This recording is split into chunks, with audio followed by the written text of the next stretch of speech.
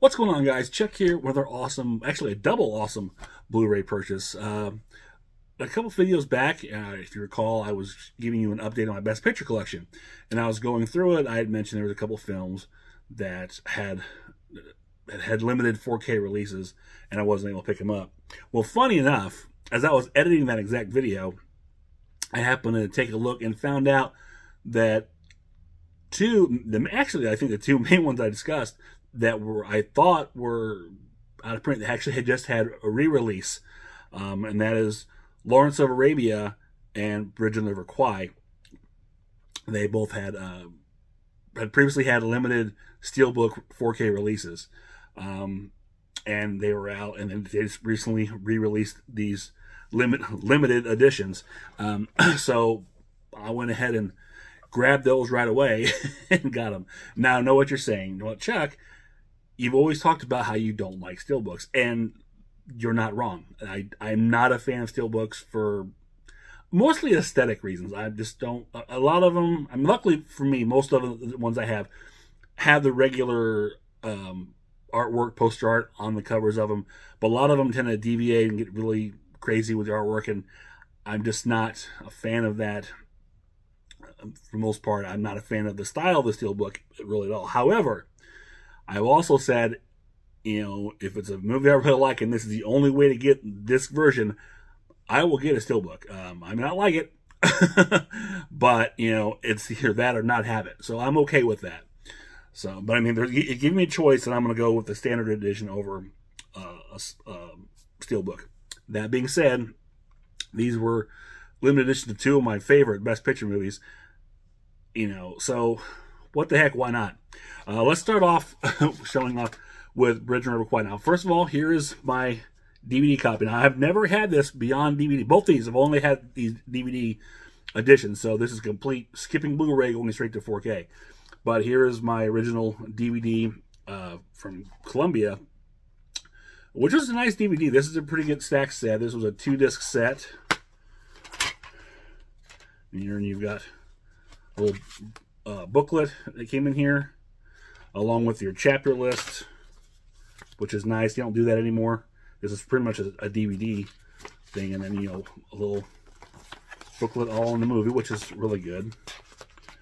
And then, yeah, your 2-disc, you know, film and bonus features.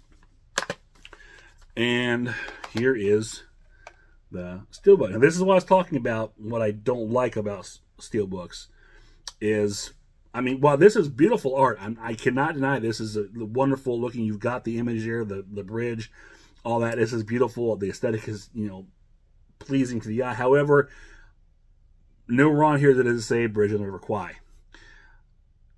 That bothers me. I'd rather have it, you know, the actual poster art. I would like to have.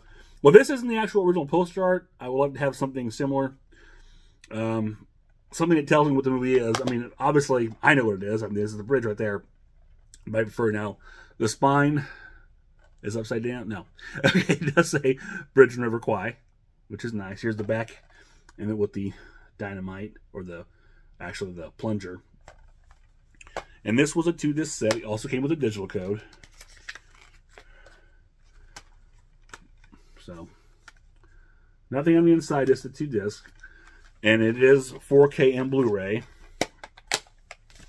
And the features here are pretty much identical to my DVD set.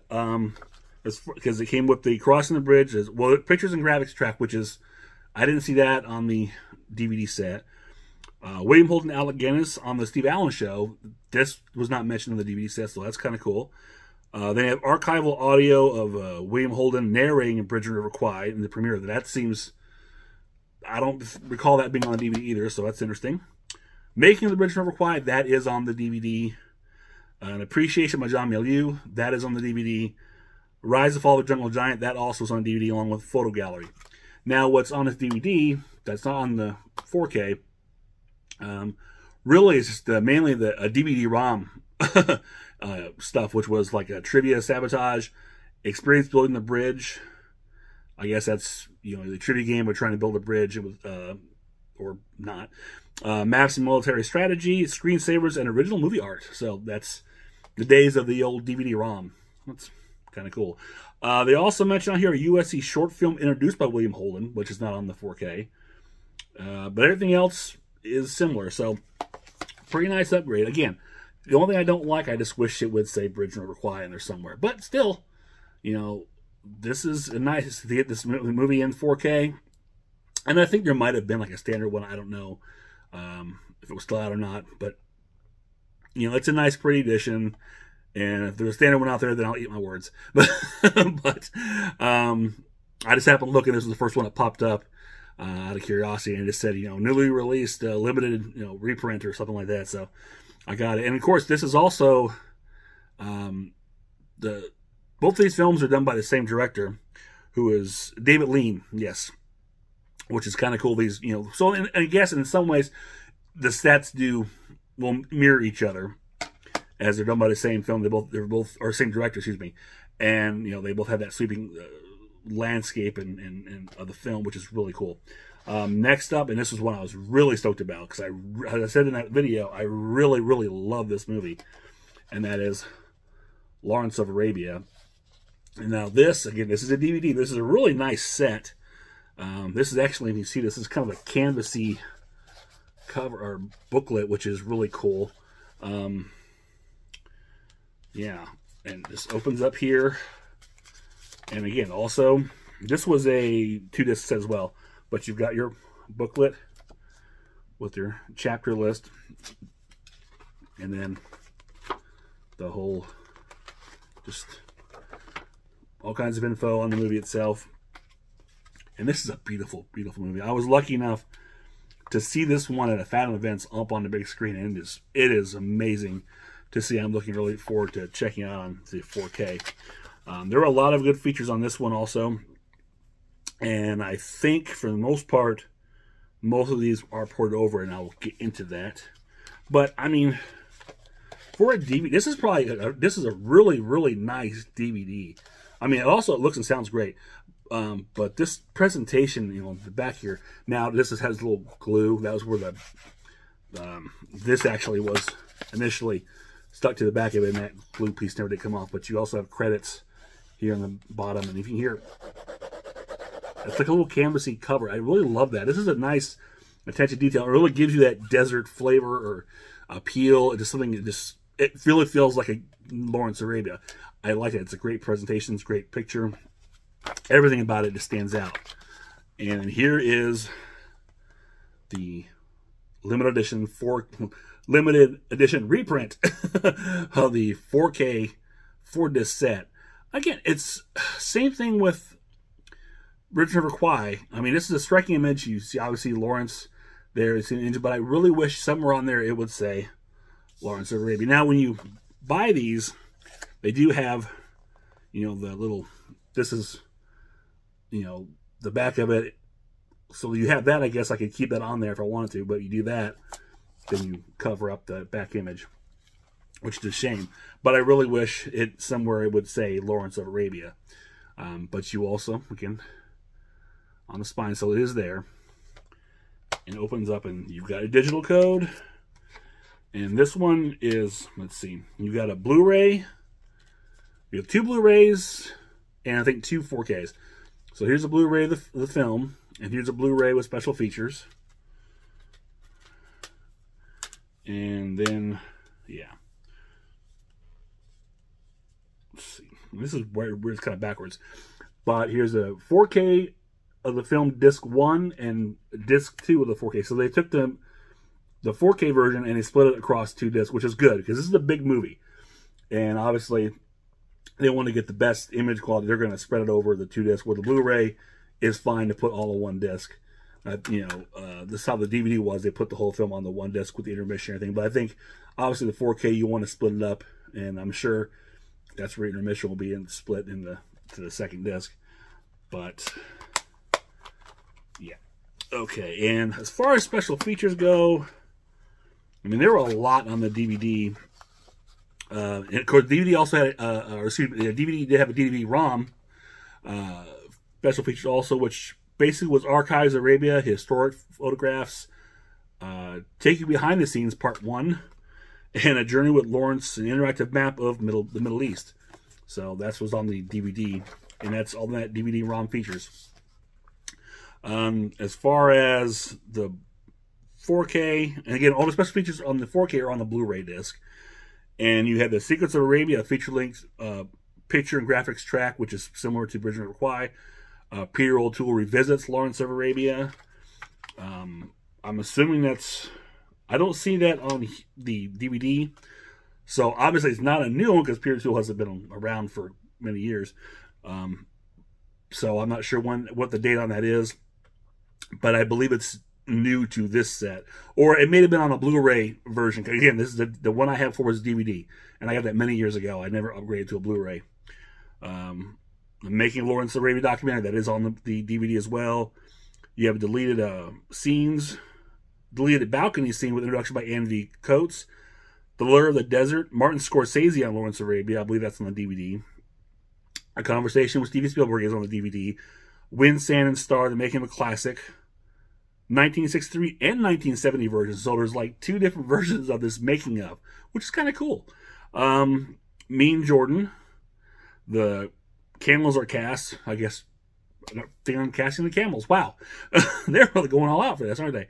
In Search of Lawrence, Romance of Arabia, and those are features that were on the DVD also. King Hussein visits Lawrence of Arabia set. In Love with the Desert documentary. Lawrence at 50 classic restored. And then they have archival interviews with Steven Spielberg, William Friedkin, and Sidney Pollack. New York premiere footage. Advertising campaigns. Vintage trailers, TV spots. This thing is loaded. So, I mean, that's really cool. I don't think I saw anything that was on the DVD that was not on this Steelbook, other than that DVD-ROM contents, obviously. But, I mean, this, while I may not be totally thrilled with the look, but again, that's my personal issue with Steelbooks. At least, not all Steelbooks. I mean, that's the concept of Steelbook I'm not a fan of, but not all Steelbooks have, art that doesn't say the title. A lot of them do, but they still have different art. But these ones, I kind of wish that they would have had the title on there. But being two David Lean films from the same studio, they do kind of have a nice similar aesthetic, so that's good. But again, this Lawrence of Arabia one is stacked, and I'm very excited to get both, especially this one, because I love this movie. I can't say that enough. And like I said, seeing it on the big screen was amazing. It's such a beautiful, sweeping film. It's shot beautiful, and I cannot wait to check this out in 4K. And this, I can imagine just being blown away by it. So, while not a fan of Steelbooks, I'm happy to upgrade it and get these and get nice, excellent versions of two very excellent Best Picture winners to add to my Best Picture collection. So that is it for this one. I just wanted to, again, share this, more recent update, and I think I probably have a few more coming that I'm starting to really get into upgrading that Best Picture collection. Like I said, I've mentioned before, a lot of them are DVDs. I'm trying to, if I can't get it straight to 4K, at least get Blu-ray upgrades. I said this case, both these films I had strictly on DVDs. Very nice edition DVDs too. I think one of the reasons why a lot of them have not been upgraded to Blu-ray were because I didn't like, the Blu-ray editions were, a lot of them for a lot of these movies were plain. Where a lot of these DVDs, I think we talked about this before, and I mentioned other people have talked about it in their videos, specifically Born to be Rad and Christian Hannah Horror. They did a whole video themselves discussing this, how DVDs sometimes just did the presentation better. They really went all out. Sometimes, that's not counting obviously the Blu-ray boutique labels, but your studios, back then, when they released DVDs, especially for some of the big movies, they would make really nice editions. And when they were put on Blu-ray, they were kind of just simplified and dumbed down, if you will. And not always, but a lot of cases, like I said, I would see them. I never really wanted to upgrade because I didn't feel like there was anything different, or I was losing special features, or they just were bare boned or something, So that's why a lot of them have stayed on DVD for so long, and I'm just now starting to upgrade specifically a lot of these to. I'm finding nicer editions that are being put on special Blu-rays. A lot of boutique labels are getting some of these Best Picture movies. Shout Factory, they got Dancing with Wolves, they got Platoon, they had The Deer Hunter, they had Going My Way. So you're getting nice Blu-ray editions, in some cases 4Ks. Arrow, just like I said, they're releasing Silence of the Lambs in a nice limited edition, which I'm very excited about. They had The Last Emperor, so they're out there. They're starting some of these titles, these Best Pictures, which I really think always should be, at least from the studios, should have some kind of, be looked at as having some kind of prestige, because these are the films that won them Best Picture. They should be held up in some kind of esteem from the studios themselves to want to take care and preserve and make these movies, stand out above some of the others. Well, they may not have been as most popular, but again, they gained them some kind of prestige as a studio for winning the Academy Award for Best Picture. So I really think they should find ways to put out, superior editions of these films whenever chance they get. And I'm starting to see it a little more, so that's good. Anyway, that's enough rambling from me. So, if you enjoyed this, click thumbs up, share, subscribe, leave me a comment below. Let me know your thoughts on Lawrence of Arabia, Bridge on River Kwai. Have you seen them? If you have, do you like them as much as I do? They're fantastic films. If you've never seen them, I highly recommend checking out. Lawrence of Arabia's got intermission. It's a long one, but it's worth it. It's a film that I wasn't sure I was going to like when I went into, but I was as mesmerized by it the whole way in. But I can't. And again, the cinematography of it and everything, it is just beautiful. It's a beautiful, beautiful movie. And not only does it look good, but it is a good movie overall. Or just say hi. I'll always take hi. So until next time, this is Chuck saying I will see you on the other side.